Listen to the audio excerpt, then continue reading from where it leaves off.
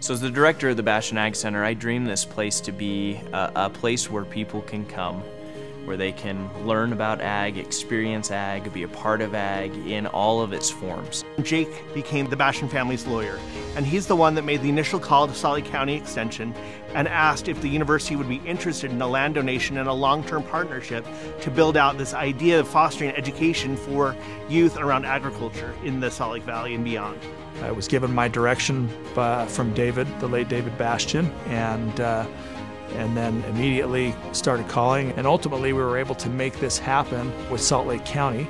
The great thing is that that's put us light years ahead. Suddenly we have facilities that are already built. It was phenomenal.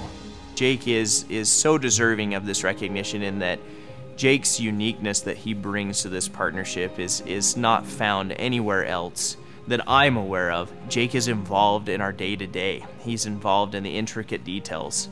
He's involved in ideation and dreaming and using his skill set to better the center as a whole. I look at this as almost like an ag and natural resource theme park. And I've always wanted to be one of those Disney Imagineers. And now I get to do it. And if it's possible, then why not do it? He's passionate and creative.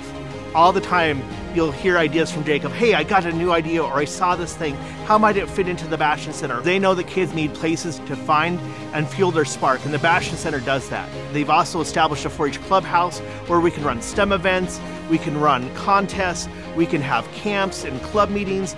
Kids are gonna find their spark, and kids will wanna be here and learn more about agriculture and STEM in general. We've had this site for 2 years. To see what the university and the staff here has done, it's far surpassed anything that I thought would be possible. I'm just so happy that I get to be a part of that and helping their vision to come true.